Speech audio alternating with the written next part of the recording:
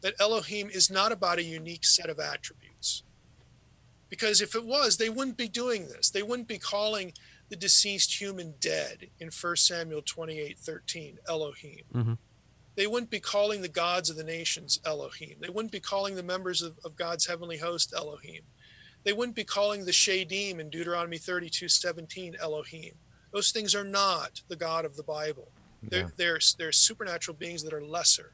And so what Elohim actually means has nothing to do with a set of attributes that are unique to one being.